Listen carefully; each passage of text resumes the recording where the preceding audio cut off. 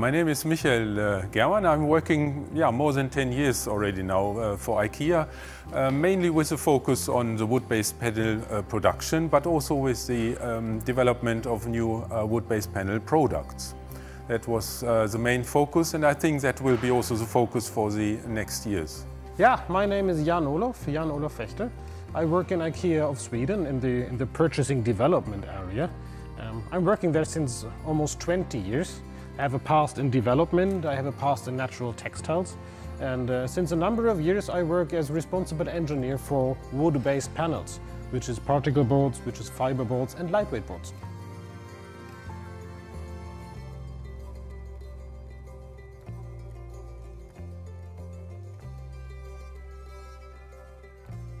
The sustainability agenda of IKEA is based mainly on a strategy that is called People and Planet Positive. This was launched a couple of years ago. It consists out of 3 focus areas, and these areas are first, healthy and sustainable living, which relates a lot to the product range that we're offering and selling, enabling people to lead a sustainable and healthy life at home. Then we have fair and equal, which is a lot of social equality and these kind of questions in our production and selling markets. And one of the focus areas, which is most relevant for us in the wood-based panel industry, is about circularity and climate positive of IKEA. We will talk about that a little bit more later on.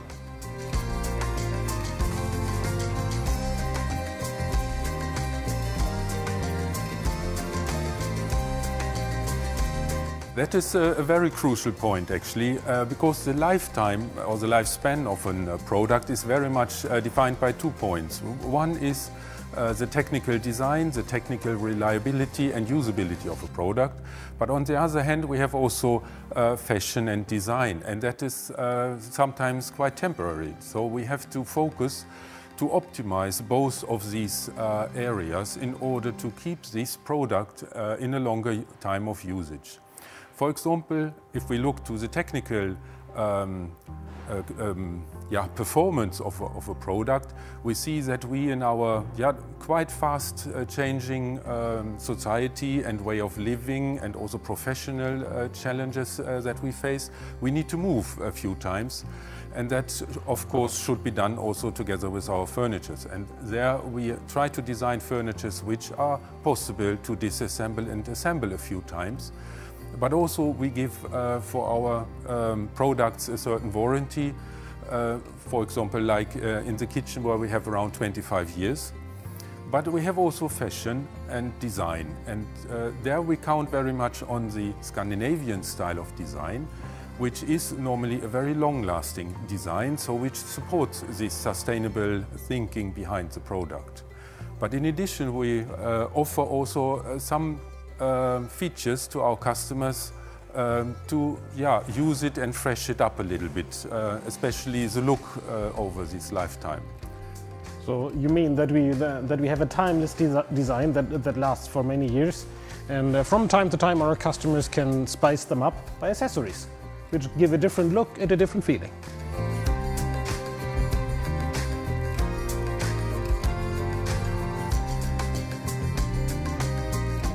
IKEA has committed to the Paris Agreement, and this commitment means that we have committed to reducing the carbon emission, the carbon dioxide emission of our products and our selling process by 70% until the year 2030. A reduction by 70%, that is a reduction by more than half. And if we look at the carbon dioxide emissions of the things that we are selling, then there is a lot of components that we can look at. It can be the car traffic to the stores and back. That is one share. It is the energy used for the lights that we see here in the store, for example. And we have a lot of carbon dioxide embodied even in the products. And this is a big part. In category area wood, we are in the very comfortable situation that we are working with wood as a raw material, which is climate neutral. This is very good. But wood is not the only material that we are using, that is used. It is also glue, for example. Particle board consists 90% out of wood and 10% out of glue. And this glue is made from oil, natural gas, which are fossil materials. And we have the ambition to go to renewable chemistry on this glue and adhesive side as one thing. And the other big challenge that we have committed to is reducing, or you can say abandoning, the use of fossil fuel in the wood-based panel industry. So by 2030 there shall be no more fossil energy used for making the board material that we're selling. There's one interesting information which is maybe good to share. Even if the glue content is very low, like 10% in the board, but it makes one of the biggest shares of the total CO2 footprint.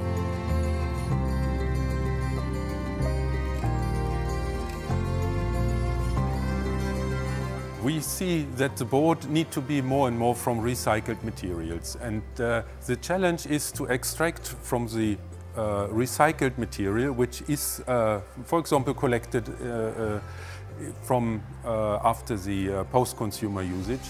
So we need to see how do we extract the right fractions out of it to manufacture particle board, but also, and that is more and more important also in the future, how to make a fiber board from recycled materials. So we need to prepare the recycled available wood in order to fulfill the functions in the final product properly and also in the processes for this.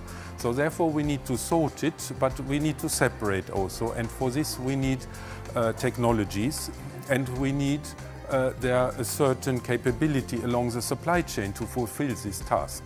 And there is one great history in the wood industry since 30 years where recycled wood was used. So we have a great basis of suppliers and also of factories which are able to do it, but we don't have it around the globe.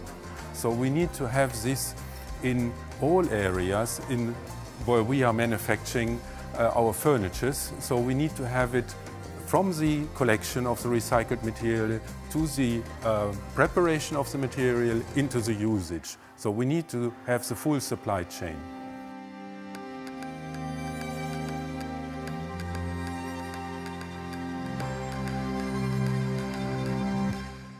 We are standing here with our Kunstbacker kitchen, which is a great example for our sustainability agenda and activities around this topic. So we try to manufacture here a kitchen which is made from 100% recycled materials. And if we look, for example, to the fronts here, and especially also to the foils, to the elements here, we see that it is made from 100% bottles. It is recycled bottles. And the furniture behind, the furniture board panel, the wood-based panel, is a particle board which is also manufactured from 100% recycling material. Michael, that you're talking about particle boards. I have two pieces of particle board with me. You probably will recognize them.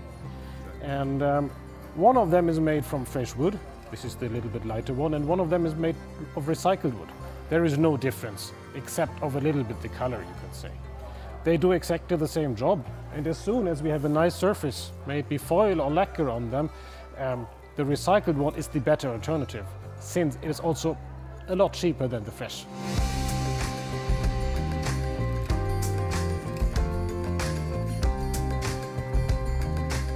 You're asking about my vision of the wood-based panel industry in the future. And as we have said before, there is a lot of challenges that we're having, and we have a strategy. And there is a time frame to it. So my vision would be that these challenges, the solutions for them, become true. It is a high degree of recycling in the board-based materials. It is the ban of fossil energy in the wood-based panels industry sector. And I have one more thing. In IKEA, we use a lot of these lightweight constructions. They are made out of particle board and a honeycomb paper filling that makes it light and sustainable. And on the surface we have this nice fine fiberboard surface. I said fiberboard and I said recycling. Many people in the industry say that fiberboard is not recyclable. And that is true for the moment. And it's a big challenge for us, because we promise to our customers that all our products are recyclable. So what shall we do? We need to make fiberboard recyclable, and there is projects and development ongoing to make this possible. So there is a vision, and there's activities and development ongoing to make fiberboard recyclable. And this is where we need to work together, IKEA, the board suppliers and the machine suppliers, together to make this true. An important precondition for environmentally responsible products is that we work along the supply chain with competence and innovation, and also with passion for this recycling agenda. This sounds very correct, but maybe a little bit abstract. I want to put it simple. We need to do it together. The customers, IKEA, the furniture makers, the board makers, and the machine makers who are on the beginning of all of it. So together we can make all this happen.